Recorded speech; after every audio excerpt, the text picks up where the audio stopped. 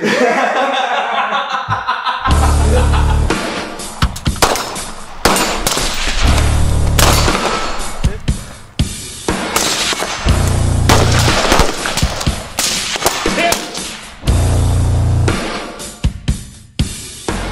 Connor, what are we talking about today? Alright, guys, I'm Connor from Aaron's Gun Cabinet. And I'm Zach from Aaron's Gun Cabinet. And we're not gun thoughts. Today we're talking some tactical nylon, tactical gear as they sit today.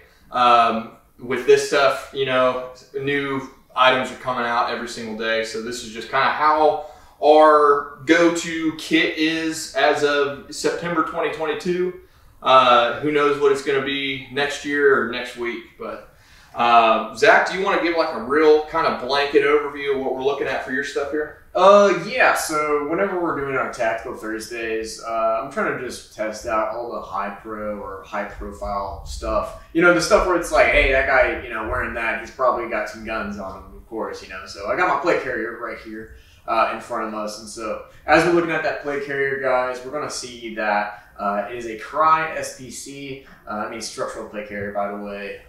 Learned that like a month ago, actually. Yeah.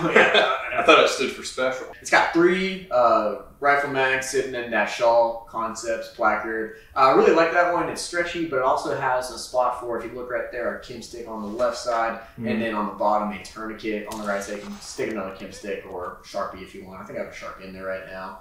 And then I also have some expander wings from Spirited Systems there, or actually just one in there, because I just need to hold a Prick 152. Not a real one, it's a TRI, let's just be real. There's no reason to go out and waste your money on a real Prick. It just looks cool. Airsoft, right? I don't know. Yeah. I don't play Airsoft. It just looks cool. But it does a lot. You know, having a programmable radio, and it expands your capabilities, and having one that's as beastly as the TRI, PRC 152, it'll do a lot for you, right? So if I want to go talk to airplanes, I can. After that, we're going to see that I got a Peltor PTT on there. Those PTTs are much better than the Nexus ones, in my opinion. So I got that in there so I can integrate the comms with my helmet, which I got right behind me, actually. Alright, so this guy right here, just a Team Wendy LTP bump, so it doesn't stop bullets, sadly, but it mounts a GoPro, so I can capture all the sweet, sexy footage that we have that I don't publish because I don't think it looks that good. After that, like I said, I got my comms integrated in there, so we got our Comtac 3s, and they're single lead because I'm not so cool. I talk to 2 people at once because that's crazy stuff. On some core amp arms. These amp arms, you know, they look pretty nifty, but they really are a little bit more adjustable than like your, are they the Peltor ones? Yeah, I have. Yeah. On mine, it's not out here right now because it's not quite as danced up as Zach's, but I also have a Wendy Xville lightweight tactical polymer. Ours are very similar. I think mine's just tan, and underneath that's black. But yeah, I do have the same thing, Peltor Comtacs with the Peltor arc rails on the quick detach arc rails. Not as quick as they make it seem. that's the kind of the general consensus of those Peltor QD mounts on these helmets is they're anything but quick, which is fine because I'm not taking them off anyway. But just a note, if you're kind of in the market for those, don't be so quick to believe they're that fast. Yeah, I think these are also an older version of the amp arms. I think this is whenever the amp arms first came out. The hub right here, once it's on, it's done. It won't come off. So if I really want to swap it out, oh, also I got the axle adapters there for that. So if you're curious how I got Peltors on a Ops-Core arm, that's the axle product there for you. I also got a low pro scrim cover there. It's just a camo netting, all right? And then they got elastic band on it to hold it down. But I think that's a really good thing that you should have on there. Cover up the black and everything else on there. There is a green cover for that from Team Wendy under that as well. And also some cool patches, but don't worry about those. If you haven't noticed yet, I'm a big Axel fanboy, so I also got a Axel Eclipse belt. These are pretty nifty. I got a True North Concepts dropper right there. MHA. Yeah, MHA, yeah. It does the same thing as Safariland. If you really think of my, you know, if you want my opinion, just get the Safariland one. It's not that much different. And it's also not $80. Hot take alert. Hot take alert. Yeah, I don't know, man. $80 for that? Like, yeah. I wouldn't do it. Mine was I don't have the True North. When we get around to mine, you'll see I'm rocking the free Safariland stuff, and I've yet to have a real problem with it. So, all right, next I got in front of me the Soil Eater V2. The V3 has Molly. The V1 doesn't have this little pin holder on the bottom. So the V2 is the best one in my opinion. Next up, I got Haley Strategic mag pouches. And then that's going to be for pistol and rifle. But that rifle one, if you notice, is on a Shaw Concepts dropper as well. So the reason I did that, I'm a short boy, so whenever I put this on with my plate carrier, that kind of creates an issue for me. So whenever I bend to the left, then my magazine is going to hit my plate carrier cummerbund, and that kind of sucks. Lastly, I got a IFAK on the rear. It's an LBT, and then also the Army USGI insert there. Really good to keep your IFAK organized there. So, and if you look on the bottom, I did that counting coup thing. So shout out to Fred. Yeah, shout out Fred. Carabiner that to the bottom there, so that way it won't go away. All right. So in total, if you look, I got 1, 2, and then in this other IFAK here, I didn't even point out yet. I got 3 on the plate carrier.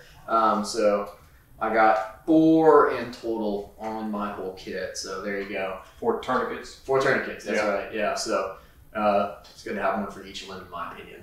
Yeah, each limb. When we get to mine here in a second, do you have anything else you'd like to?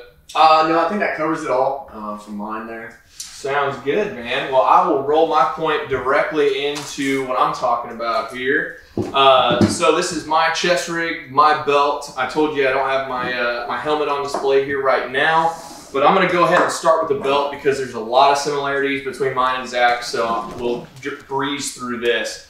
So this belt's from Blue Alpha. I own almost everything they make. They are a great company, good people, good customer service. If you got great customer service and your products aren't complete shit, customer for life right here. I'm a customer service guy. You know, Blue Alpha is one of those. Arbor Arms, another one. Axle really can't get much better. Axle, yeah. But anyway, Blue Alpha belt. They're double layer belt. I run all S-Tac for my mag pouches. Ooh. If you see here, I got one of the angled ones. I believe this is the 40 degree. I like to have this just because you see over there, I run a big fanny pack, so I don't want anything facing kind of up and down directly in front of my belt line here. So that makes it a little easier to grab out of there. I've got another one, another single pistol over here, and then a single rifle. And then moving over to this side, keep your eye on Facebook gear groups and stuff. I got a guy selling these Safariland dual mag pouches for like $10 shipped per. So I ordered 5. Now I got them everywhere. And then back here is an S-Tac dump pouch. Q dump pouch hysteria. Everybody hates them. Everybody loves them. For me, I think they have a very, very, very specific purpose, which is holding things for about 2 seconds.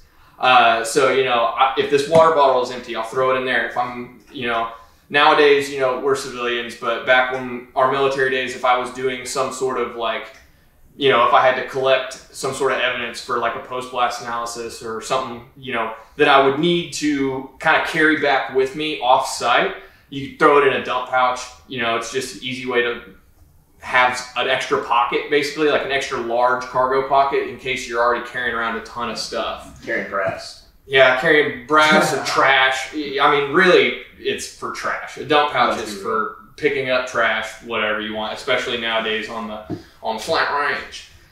Then moving around, Safariland holster. I don't need to expand on that. Gold standard holsters. And then I also have a Soil Eater V2 over here. I chose to put my Sharpie on the top just because I kind of flipped it around both ways. The Sharpie up top made it just a little bit more comfortable for me. And I felt like with me being, you know, a wider framed individual, when I was bending down and that Sharpie being on top, didn't feel like I was going to pop it. So I really want to avoid Sharpie goo all over me. So that's about it for the belt. Set that down over here. Now let's get into this chest rig right here. Trying to get to where you can see everything. So, Spiritus Thing 2. In front of that is a Spiritus Microfight Mark IV. I am on Mark V watch. I have no complaints about the Mark IV whatsoever. It's been my favorite chest rig, favorite, fighting placard. They throw the word placard around a lot. Favorite that I've owned thus far. But, like I said in the beginning of the video, there's a lot of changes happening constantly in, the tactical nylon world. So, for 45 bucks or whatever it costs, but then you add shipping, might as well try it. And there are no shortage of people looking for these for, a deal on my aforementioned Facebook groups. So 3 mags in the back. I just crafted this little knife sheath and slipped it in between the little 3 mag separator and the front of the back pouch of the Microfight there. Found it works pretty good. It's just a decent place to store a knife. Not dead set on it. But then in front, I've got the half insert right here, and then this free space over here if I have anything like a handheld flashlight, maybe if I'm picking up another multi-tool or something with a clip, will kind of live here and take up this amount of space. But then in here, I keep a Leatherman and a headlamp, 2 things that are very, very useful to kind of keep on you. So moving on to either side of that, I've got Mystery Ranch water bottle pouch. I kind of crafted my own little bikini top here with the little shock cord and a stopper there, kind of something you'd pull off of like a, one of the mag shingles that's got the shock cord going over the top. It's really easy, you can just figure it out.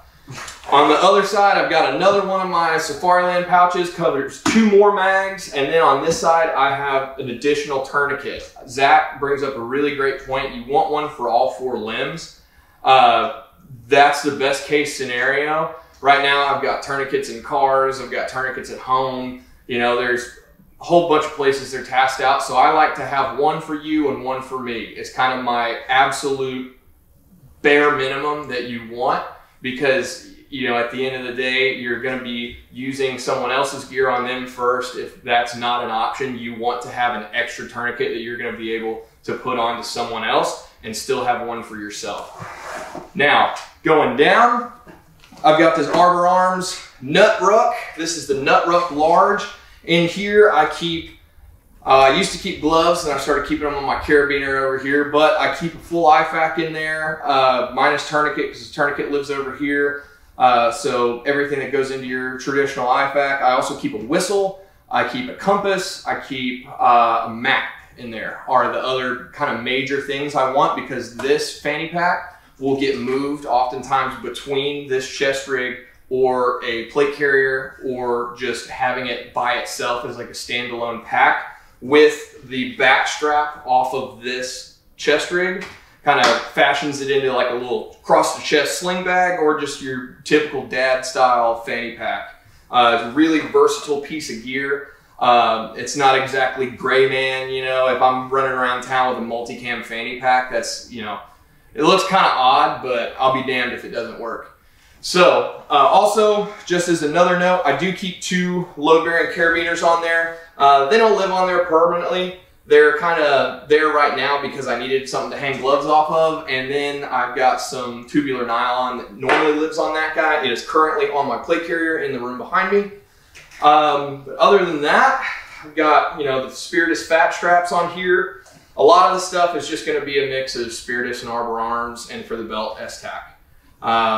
And that is about it from me. I don't think I'm leaving anything out. But guys, again, check us out on Facebook, Instagram, YouTube. Get out here, do some training with us. We've got a gun club. That's awesome. We conduct training 3 times a week on Tuesdays, Thursdays, and Fridays. If you want to come out and put on your tactical kit and, run and gun with us a little bit, we kind of work together to give a good intro to the world of tactical shooting. Between Zach and I, we can get your foot in the door of tactical shooting. It is a lot of fun, and good to kind of go back and forth with other people, seeing what gear works for them, what gear works for you. fool around, you might just learn something. Yeah. So, yeah. Zach, anything else? I would just like to say, if you're trying to get into tactical gear, look up for a couple places. eBay is #1. You can find a lot of really cheap stuff there. Venture Surplus and those other surplus stores online. Americana Pipe Dream, those are all really good spots to find really cheap tactical gear. If it's military quality, then it's going to be good enough. All right, there is definitely a difference between Chinesium or the Chinese nylon. Condor can hold its own, in my opinion, but anything under that, you know, you're talking about like knockoff First Spear stuff, NC Star kind of stuff. Yeah. Don't go for that stuff. Just understand, look at reviews, look out for those really good deals if you're really on a budget. But my mantra is honestly buy once, cry once. So if you're dead set on something that you know that is going to work for you, save up your pretty pennies and then get it. All right, don't waste your money trying to get something that works just for now, because that's another chunk of money away from you getting exactly what you need for whatever scenario you're dreaming of or fantasizing about at night in your basement.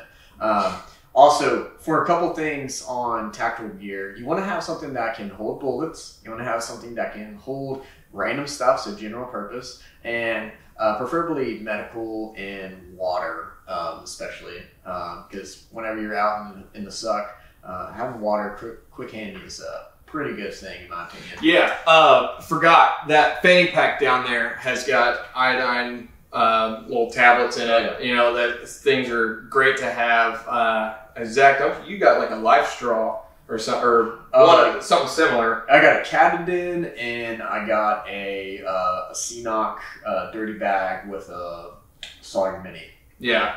So it's all great, man. I mean, I'm a huge proponent of carrying kind of as many mags as you can, but if I get caught humping through the woods and I've got 40 AR mags on me and nothing to purify water or start fire, I'm in a horrible scenario. Yeah. You don't want to catch yourself without being able to provide the basics for yourself. That's another thing that, you know, we kind of harp on a lot, because as cool as all this stuff is, you're the weapon. Go out there and get some training. I'm just kidding. But for real, I mean, you have to be able to purify water. You have to be able to start fire. There's a ferro rod not in that fanny pack right now, but it will get moved back. You've kept me accountable, YouTube. Thank you. God damn it. But those things, you know, it can't be understated how important being able to, you know, get water is. You know, you're not going to survive long enough to go through all your AR mags if you can't drink. I think that about covers it. So yeah. We're going to get on to our tactical training here in a couple hours. So come out and join us and let us know if you have any questions, guys. And as always, remember to stay mentally, spiritually, and physically prepared. Thank you.